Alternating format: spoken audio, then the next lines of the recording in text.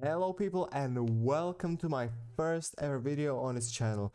Today we're gonna do a quick tutorial how to download Content Manager to Assetto Corsa. First thing first, open Google Chrome, then type in Assetto Corsa Club. Then press the first link that will pop up, assettocorsa.club. Then click Content Manager up here. Then scroll absolutely down where you will find this button. Don't click these two because that's just support for a full version and I'll make another video of that later on. So we're gonna download the light version. After that, you're gonna go to the files and to the downloads where you're gonna see latest and some number. It doesn't matter. You right click and extract all.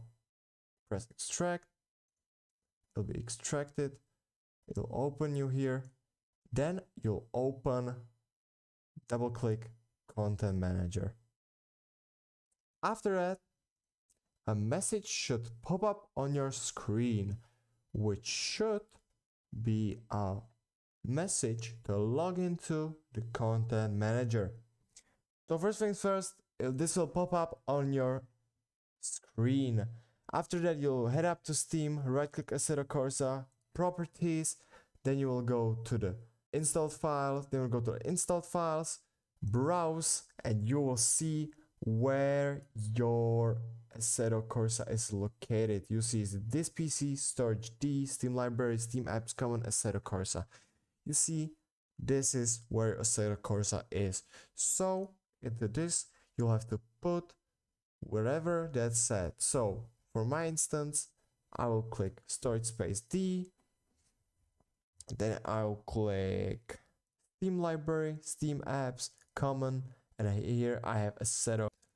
Then there'll be random tag, you can put your name right there, and then download all the plugins that are down there. Every one of them is useful, and click OK.